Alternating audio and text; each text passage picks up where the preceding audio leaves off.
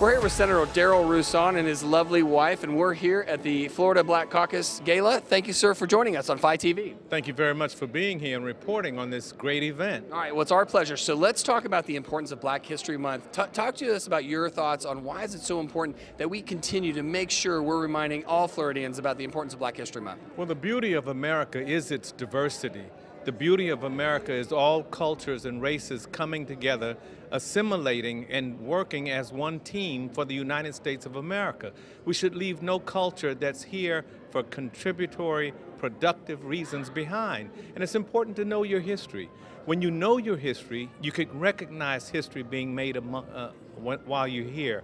And that's what we are all about. All right, so the Gala's purpose is we're raising money and doing scholarships for the next generation. What do you hope the next generation of African Americans in Florida hear or think about when it comes to this celebration? Well, they'll know that there was a pride amongst the Black people, amongst African American citizens and residents of the great state of Florida. And we hope that they build upon that and be better, be greater, and do more wonderful things than we have done.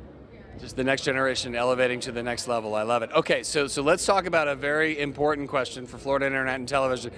Senator, ma'am, when you're not up here fighting for your constituents, what do you watch to take your mind off it? What do you watch on TV? What do you like to stream? What are your favorite shows? Well, I watch Florida Internet Television.